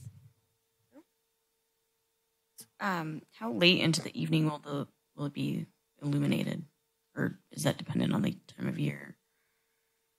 So I believe the intent is that it would be illuminated, but I think Jeffrey could probably answer a little bit more there, that I do think it's possible to put it on a timer, and then we've also previously discussed the ability to dim so that we can make sure that we hit the right illumination. Yeah, okay. Yeah, no, obviously my suggestion is till about 11 o'clock at night, because that's when most of the bands end and people are, maybe even 10:30, because the bands, the bars, and, it's sort of quiet after 10:30. So I don't think it should be done any later than that. Yeah, have we reached out to the residents that are across the street? So a postcard notifying a large part of the community, particularly in that area, was sent out in preparation of this council meeting so that anybody would be aware that we were discussing this item at tonight's agenda. The postcard that went out included the language that it would be an illuminated sculpture, the location of the actual map that you saw here in the presentation, and the drawing that you saw in the presentation as the concept image. Yeah, I think it's great. I just don't want us to get into a position we did with the lights on Monterey that ended up being too bright for everybody, and then there was backlash. So I don't want to get to that point. So, yeah, but it sounds great. No, it's a good point, but this is really not anything that's going to be like in it, because how it is that if you can think of a hole with a bulb, and then there's a piece of metal, aluminum, that stops it. So it's actually just lighting up the metal. Yeah, okay. So it's actually, there's no direct light. In fact, my concern is that it might be too dim. So Okay, thank you. Those are my questions. I had a quick question regarding the lighting. Is the effect going to be similar to the image of the flower on a pole that we see lit up? Or is it going to be significantly different lighting than that? It will be, the one that had the LEDs had more light coming out on the side. This will be, because there's a single bulb. Before the LEDs, there were about, like 6 feet of LEDs. And again, in consultation with Roy, he had some great suggestions. So it will be less bright than on the slide. Single bulb per flower. Yeah, I'm working on, actually, because these RGB LED bulbs are very dim. That's one problem with them. Is they're like 85 watts, which is a fairly dim bulb. What I'm looking at is whether one or two bulbs in each one that would, so again. Because it almost looks like with the LED one that you have lighting in between each like level of the flower petals. Is that correct? You do, yeah. In that one you do, because it was also the LEDs were moving, because they're on a line that you can change all the colors. In this case, the color just is a single color that just keeps changing its color. It rotates through all of its colors. And if I do have two bulbs, then it's sort of nice because then you have two different colors that could be happening. That's just the physical way of building how much space I have within that to put one or two bulbs in. Thank you. Mr. Nelson, don't go anywhere. My question is, how easy is this to move? We are hoping at some point we can retrofit our beautiful Stockton Bridge. Is this a piece that you're building so that it could be moved easily if we need to get a giant crane out there during a storm or something like that? No, it's quite easy to move because it has at one point I was thinking of doing it in concrete, then it'd be very hard to move. But what I've decided, because I like keeping the aluminum of the flower and then the way that the base is going to be. So the base is not very heavy and it can be unbolted and taken away very easily. Great. I wasn't sure if you were made aware of some things. That no. Okay. Yeah, right. No, it's not, because it's not going to be a solid concrete base any longer. Wonderful. Thank you so much. That actually raises another question for me. If we do have to move it at some point, is it going to cost $20,000? Just the approximate cost of the installation, if I'm right? So the cost of developing the concrete pad to hold the structure and running the electrical is the $18,000. And then there's the $40,000, which is the artist contract for the work for the public art project. So if we needed to move the actual art piece, the concrete pad, which is only going to be like a 4-inch high 4x4 concrete pad, would stay in the same place if we were like moving large equipment around it. If we did end up needing to move the entire concrete pad and relocate the sculpture, I would want to look to Director Khan as to if that would be the same cost. But I would assume so if we needed to relocate the foundation that the sculpture is going to go on. Because the piece itself is easy to move. Yeah, the piece can be. If we needed to move the foundation as well. Yeah, I mean, and obviously the piece is just going to be concrete bolted in, or it's going to be bolted into the concrete, so it's movable quite easily. I mean, I'm going to be doing it when I do that, and so. I wonder if there's a way to make the concrete pad more movable during the construction, just in case we needed to move the whole thing. Is there any way to do that to make it? I think the nature of pouring concrete is especially at the scale that we're talking about. Just lift it up. No, like jackhammer it away. And it would have electrical in the concrete foundation. Like pour it into it. Yeah, I would assume. I don't know the details. But that's another thing. If we think there's a possibility of having to move it, I wonder if there's a way to engineer the pad so it's like a disconnect. I think moving it would be a temporary thing, right? And then we would move it back. So like the sculpture itself, we would move back. Right. What circumstance are you thinking of that we would need to move an entire concrete if there's pad? major renovations or changes to Stockton Bridge. My question was, excuse me, my question was whether we could move it. We had a large crane that had to go on, and so if that space, if the crane needed to come back, he shared that you can pick up the art and move it. The second example I used was. Now I forgot my other example. A concrete pad, could the crane it would be fine. Roll over a Sounds concrete pad? Completely fine that it can move, yes. It's significantly away from the river or the creek anyways. So it won't affect it. Because there could be significant work on the bridge in the next decade. Yeah, I think that if we're going to be talking about reconfiguring that intersection, talking about the bridge, those sorts of projects, those projects are millions of dollars.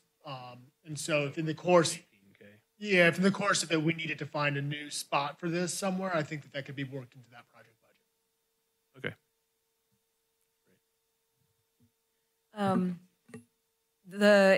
So can you go back to the recommendation, the slide with the recommendation on it? Did you want to take public comment? I have a question Oh. about what's on the slide for the recommendation, and then I'll go to public comment.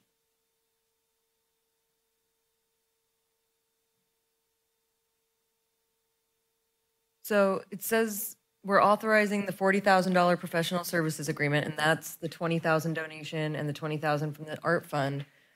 But then it says allocate funding for site preparation and installation. So that's that $18,000. Where's that coming from? Is that general fund? Also the public art fund. Oh, it's also the public. So none of this is coming from general fund. There's no new budget. Awesome. Okay, cool. Thank you. Okay, we'll bring this now to public comment.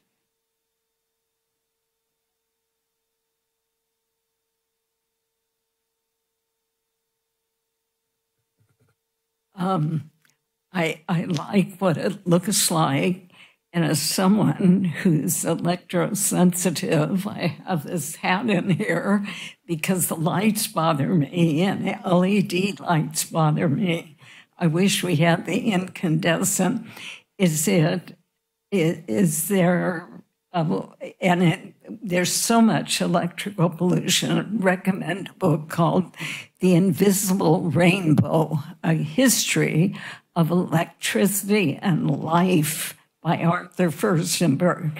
And it shows each time there's an increase in electro pollution, there's increased illnesses like flus that wasn't there before electricity came in, and increased mortality rate. I just feel I turn off the circuit breakers in my house at night. If I have to get up, I have a flashlight by the bed.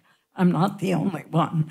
So I'm just wondering, is the electricity necessary with the LED lights? Is it very soft, or is it just as viable and beautiful without the electricity? That's just a thought I have. But I like the way it looks. Thank you. Artists are amazing. I don't have that talent, but I appreciate it. Thank you. Thank you.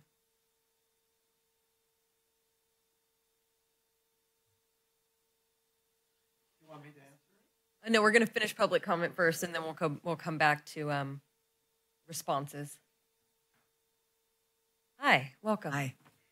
My name is Lori Hill, and I'm delighted that Jeffrey and Lynn J. are here to present this project. It's been a long time in the works.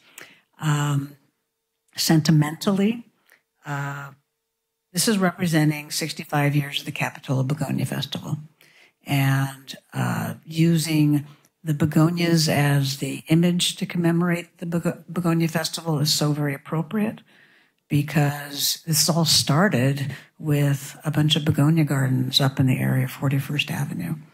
And we became literally entitled the begonia capital of the world. And then somebody had this wild idea to take begonia blossoms and put them on a floating barge. The festival began.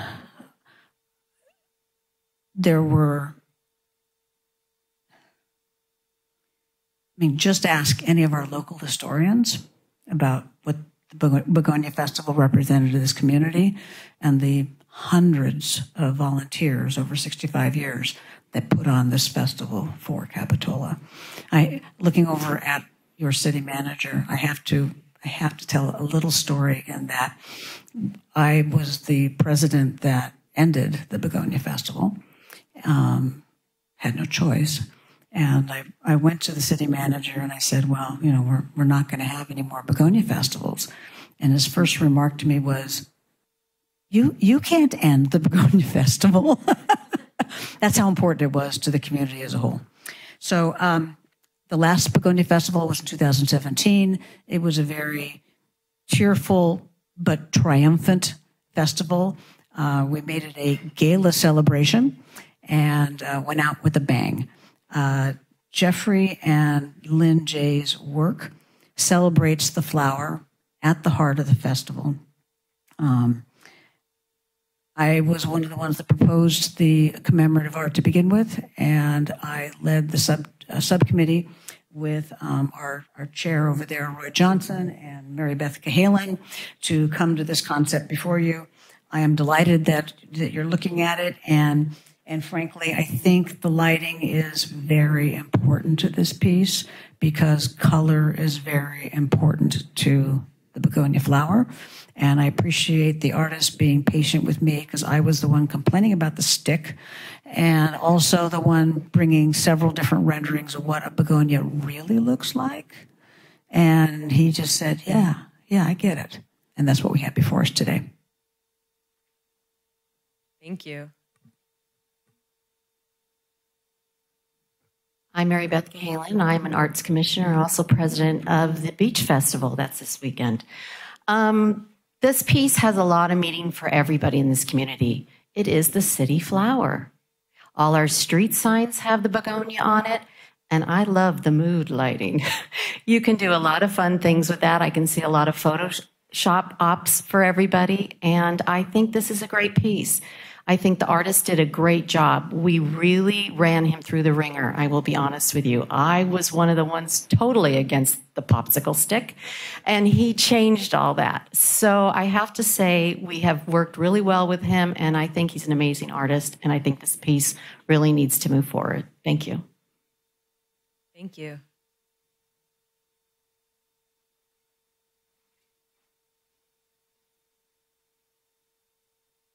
Hi, welcome. Roy Johnson from the Arts Commission. This has been a real history. Now, a lot of you maybe are too young, maybe never went to the festival, but it was such a solid thing. And I think that the Beach Festival is stepping up and donating money. The Arts Commission has this our little fund that we are dedicated to public art.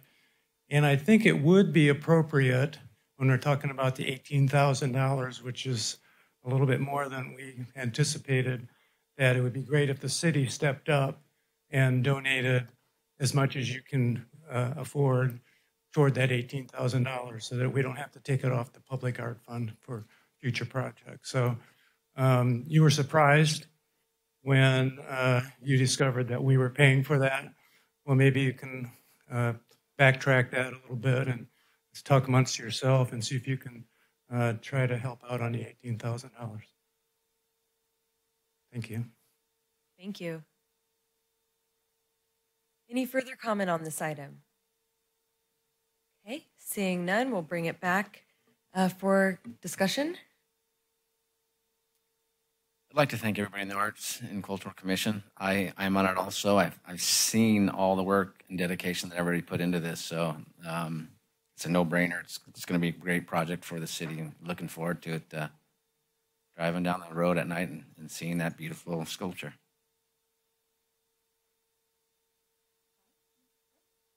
Comments? A couple comments. Yeah, I just want to thank the Arts and Cultural Commission for putting in the legwork behind this. And I just want to mention that when I first saw the presentation of the proposed art piece, I thought to myself, well, I wish that I could see like a realistic 3D rendering of this to really know what it's going to look like. But having seen the other art by Jeffrey Nelson here and visiting your website, I just want to say how impressed I am with your portfolio. And I think you guys really found the right person for this job. So I'm looking forward to seeing it. My comment is, Roy, you can tell me I'm young any day of the week if I didn't get to enjoy all those begonia festivals, because I did, and they're amazing. And even my little one got to enjoy a few before we had to retire the beautiful festival. Mr. Nelson, the work is incredible. I'm so happy that we have consensus with the commissioners today, and to hear them supporting this project. It's great. I'm happy to hear that it is funded as is this evening, and if I may make a motion to, and I'm just going to go with the recommended action as proposed this evening, to adopt a resolution approving the Begonia Commemorative Public Art Project, authorizing the city manager to execute a professional services agreement with Mr. Nelson in the amount of $40,000 for the project, and amending the 24-25 budget to accept a $20,000 donation from the Capitola Beach Festival and allocate funding for preparation of the project site for installation. I'll second. And then I would also like to thank the Art and Cultural Commission. Mr. Nelson, this is beautiful work. I appreciate the time that you took to ensure that it was florally accurate. And, I think we all have a lot of memories of the Begonia Festival, and it means something special to all of us. My grandma on my dad's side was one of the Begonia Festival princesses in the late 50s, one of the first few Begonia festivals. And I remember in the 90s, when, was it the Lion King float that was too big and it ran into the bridge and fell over? So, yeah. Always lots of good memories there, is what I'm saying. So I'm excited to see that there's going to be a kind of commemoration through public art of this part of Capitola history. And I really like that it's going to glow. I know it's an art piece of a much bigger scale that wouldn't be appropriate for Capitola, but in Pismo Beach, they have this huge thing that says Pismo Beach and it glows. And there's something just kind of magical about the glow of it at night. And people are always trying to take pictures with it. So I think this is going to be a really just kind of magical addition to Capitola Village. So thank you. Any other comments? Okay, with that, we have a motion and a second. All in favor say aye. Aye. Any opposed? Any abstentions? Motion carries unanimously. Thank you so much.